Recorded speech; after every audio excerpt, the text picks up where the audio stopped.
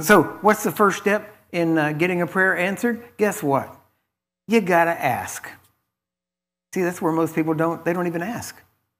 Or if they do ask, they don't ask in a way that gets the answer. So they're not really asking, because if you ask, you receive. Does this make sense? Yep.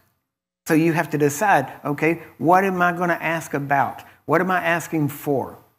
What is the answer? Now listen, let's just look at the man at the pool of Bethesda. Jesus asked him a simple question: wilt thou be made whole? The man said, he answered, I don't have a man to put me in the water, and when it's trouble. And he said, and while I'm trying to get there, other people get in ahead of me. Now, is that what Jesus asked him? No. Did that have anything to do with what Jesus asked him? Nothing.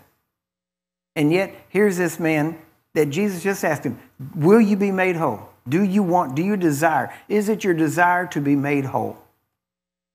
And the man just started complaining. So here's a key lesson in prayer. When you go to God, don't go with a complaint. Go with an answer. You get that? Go with an answer. Father, you said in your word, right here, in this verse, by your son Jesus, whom I know is the truth, you said this. And you said that if I do this, you will do that. So I have done that. And I know you're going to be faithful to do your part.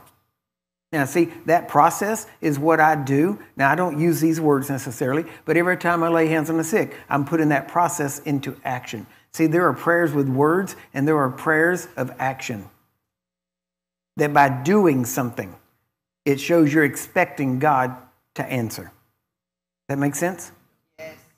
And so there's a process that you can go through. Now, in matter of fact, we talked about, there's so many scriptures about how faith will overcome. See, we have to coordinate all of these scriptures together. And he said that if you have faith, all things are possible. So then it's just a matter of, do I have faith? And most people say, well, I don't know if I have enough faith for that. No, it's not about enough faith. It's just faith, right? It's amazing how people say, well, I just don't know if I have enough faith. Wait a minute. So you have enough faith to change your eternal destiny and believe that you're saved and believe you're going to spend eternity with God, and you did that through pretty much one prayer. And yet you don't think you have enough faith to do some other little thing here. Come on. You've already had the greatest faith you've never have. You did that the moment you got born again because you had no right to get born again. Amen? You had nothing to base that on other than the grace of God. He offered it and I jumped in. Right? And now you're saved. And yet, for some reason, you think all the other stuff, you have to have so much greater faith for it. You know why? Well, I can tell you partially one reason.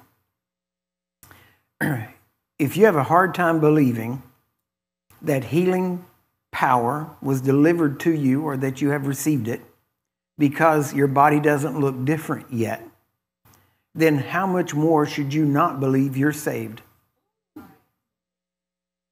Because I can guarantee you, if I followed you around for a day, some point you wouldn't look saved. Don't be following me around either. Because we're not perfect. We all make mistakes. No. Amen. Does this make sense to you? Listen, God knows us. He knows our frame, Psalm 103 says. He knows we're but dust. He knows all that stuff, right? And yet, for whatever reason, he still showed up to save us. You know, here, what you're going to see in it'll be a little while now because I'm fixing to go to Africa. Well, Mark 11:22, Jesus said, have faith in God. He said, for verily I say unto you that whosoever, now get this, shall say unto this mountain, be thou removed. Notice it's a command. Be thou removed, and be thou cast into the sea, and shall not doubt in his heart. Now, doubt in this sense means this. It means not wavering. You got that? Not wavering. That means you don't back off. That means you don't, well, yeah, I received, but how come I'm not feeling anything different? You just wavered.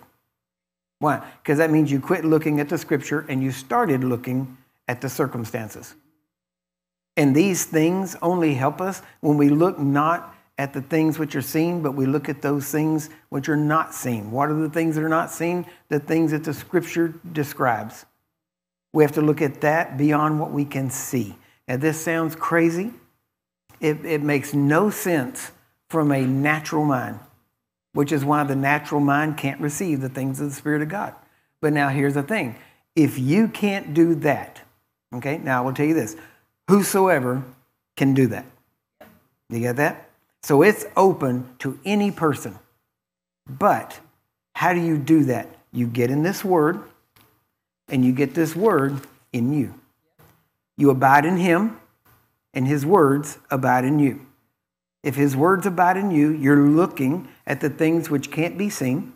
And when you're looking at things which can't be seen, listen, you can only look at two things, one at a time. You're either going to look at the things which can be seen, or you're going to look at the things which cannot be seen. And if you look at the things which can be seen, that's not Christianity. You have to look at the things which cannot be seen, which, like I said, makes no natural sense. But, and like I said, if you can't, okay, like I said, whosoever can, so any person can, but it's really, at this point, I would even say whosoever will. You get the difference? Because anybody can, but not everybody will. And here's how you do it. You get in this book, you look at this book, you read this book, and if need be, whatever the problem is in front of you, you put the book in front of your face. And you look at that instead of that problem. And then whenever that problem starts mouthing off, you mouth off. Amen. And you mouth off right back at it. And you said, no, mountain, you need to listen because you've got to go. Amen. And you start speaking to it. Now, I don't know what your mountain is. Your mountain could be a disease. If so be, then you need to speak to that mountain and say, no, sickness, you cannot live here. Amen. Why? Because this body is a temple of the Holy Ghost. Amen. So you must leave, and you command it to go, and you put your foot down, and then you don't back off of that. Now, maybe your mountain is a child that's not living right. Well, in that case, again, you can't look at the lifestyle of the child. Nope. You have to look at this. Amen. And guess what? When you start really looking at this, you know what's going to happen? There'll be people that will go out of their way to remind you of how your child is living.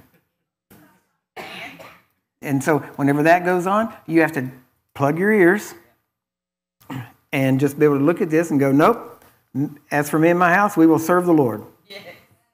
Me and my whole house shall be saved. Amen. This is the way it will be. You say, well, but you don't have any say-so over their will. No, but I can sure speak the word of God and the promises of God, which allows the angels to be released to go bring the gospel in front of their eyes 24/7 and make them so miserable as a sinner that they will actually give their heart to God and come back home like they're supposed to. Yes. Amen? Amen. We may not have, power over their will, but we do have power over their circumstances. Amen. Amen? And we can make those circumstances so miserable, right? Okay. Ask me how I know.